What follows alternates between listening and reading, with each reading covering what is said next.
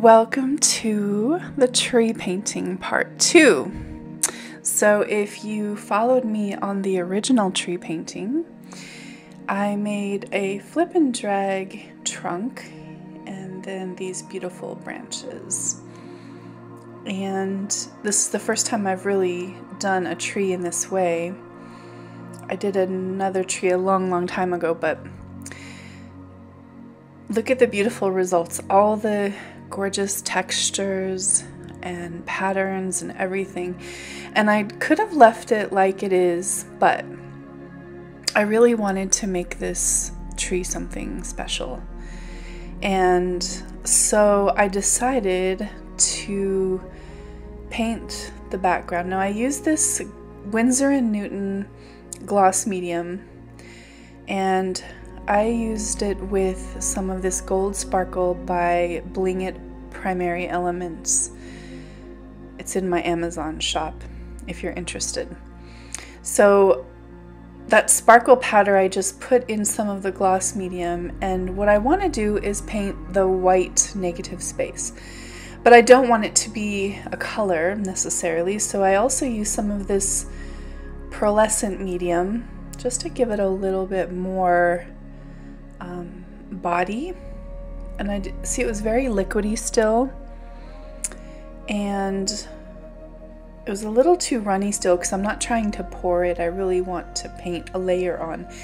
And so I went ahead and used this Winsor & Newton gloss medium. Now you can see this one is really thick. This one's also in my Amazon shop, although I believe the packaging has changed now.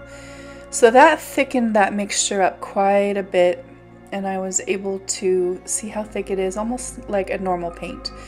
It's very shimmering and very iridescent. And then I used the Indian Spice Bling It, which you can also find in my shop. And I used the same two mediums to make this mixture. Now both of these are relatively translucent, so that's the cool part. I'm not trying to cover up the white space. I'm trying to give it an extra added sort of depth. So that's the goal with those two. And I really sped this process up because you can't even see it on camera. That's the original gold sparkle, and I did a layer of that.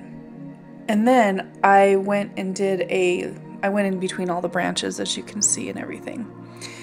And then I went and did a layer of the Indian spice. And again, it's really hard to see on camera. And then I blow dried it so it was completely dry. And then I wanted to show you, this is what it looks like dried. See, it just has an iridescent quality to it. So when the light hits that white space, you're gonna get that beautiful gold sparkle. Now these little bottles from Kakoo, I think is how you say it, K-A-K-O-O, little needle nose bottles. I decided to do some embellishment on the branches, and it comes with a little funnel, and I use the little funnel to put the paint in the little bottle. Now this is Stuart Semple's Goldest Gold. The goldest gold in the world, supposedly. They had sent me a little sample to try, and it is pretty. And then I just did a few little practice runs on a throwaway canvas, a tester canvas. And then unfortunately my camera died. I'm so sorry, you guys. So the whole time that I embellished the beautiful branches, you did not get to see that, but this is what it ended up looking like. I just wanted to make this tree have almost like an energy field coming off of it, and so I used the little bottles and made all of these gorgeous gold circles around the tree in that spiral kind of a pattern. So I really like the way it turned out, and it's very pretty in the light, you can see. Now the next task was I decided to embellish with some gold leaf, and this is something I have not worked with before. This speedball metal leaf, that's the size. Basically, it's the glue that's gonna make the leaf stick. So I painted with just a regular paintbrush all the areas that I decided I wanted the gold to be. And pretty much wherever you put the glue is wherever it's going to stick. And in hindsight, I should have been a little bit more careful when painting the glue. I also know that you're not supposed to paint it very thick, so you need to, I dabbed that little part with a tissue so it wouldn't be overly thick. And then you have to wait 30 minutes for the glue to become tacky. The leaf comes in 3 colors in this package. It was very inexpensive, copper, gold, and silver. And so you can also find that in my shop if you're interested. And so I waited for 30 minutes, that's what it says on the back of the bottle, and I used this very soft brush. And I have that link too if you're interested. And then I just placed some of the gold leaf down over the areas where the glue has become sticky and kind of rub it in. Just give it a little rub, and you can see the gold leaf is so delicate it'll just start to break away anywhere that there's not glue holding it down. And then I decided to do it on this side. Now, I thought I was following the white line on the right side of the tree, and I really did try to do that. You know, the glue is clear and it's hard to see, and so I don't know, I did an okay job. It wasn't as perfect as my Virgo self would have liked, for sure. I definitely, you know, this is my first time using it, so the next time I'll have a better idea. I'll work it probably just a smaller area. That's probably what I'll do next time, smaller areas at a time. But I did find it difficult to get the gold leaf away from the non-glued areas. I had to scratch it a little bit, and the brush helps. You gotta be careful. You can breathe in this gold leaf, these little crumbs will just fly everywhere. But overall, it worked pretty good.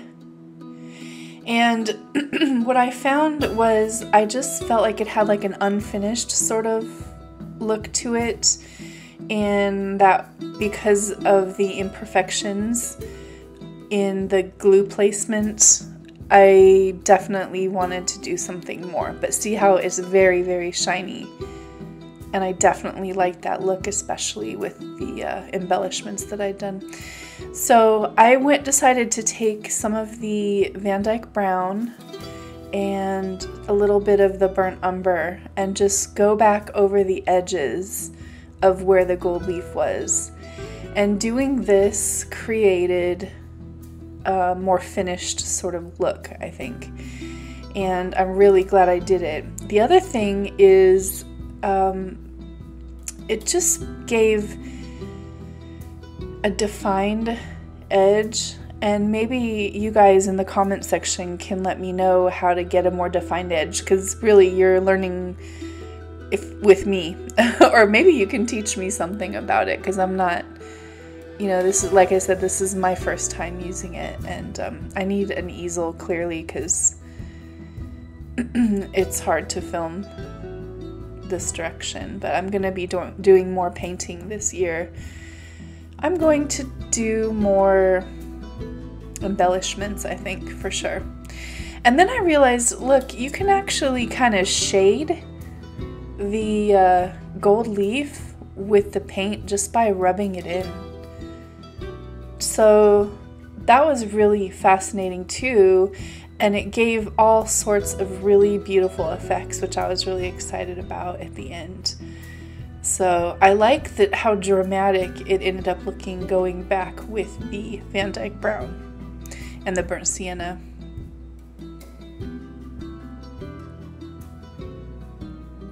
Sorry, I'm off camera again. You can tell I'm just figuring this out, but see, basically just using my finger and rubbing it against the wet paint and then against the leaf, it made this beautiful shading effect. So pretty cool and kind of unexpected. I didn't imagine that I was going to be able to do that. And I think it gave so much depth and shine to the final piece. And there again, there's the iridescent quality on the negative space and the shiny, shiny gold leaf.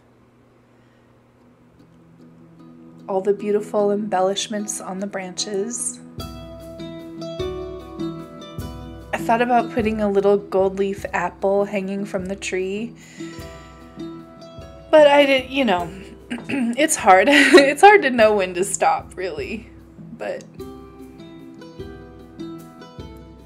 there it is on my wall. I have a chocolate wall in my office, and look how pretty. That's just in the normal sunlight. It's not varnished or anything, so I can imagine when it gets varnished it's going to be very gorgeous, very shiny. That's just in the daylight.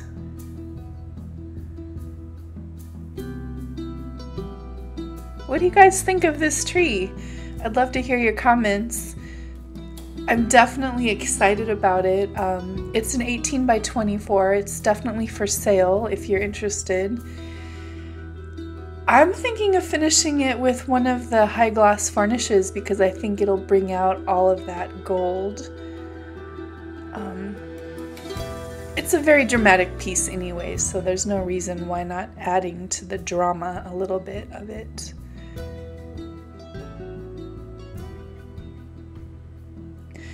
But you can contact me for sales, or I'll actually put this one up in my store at heathermaderart.com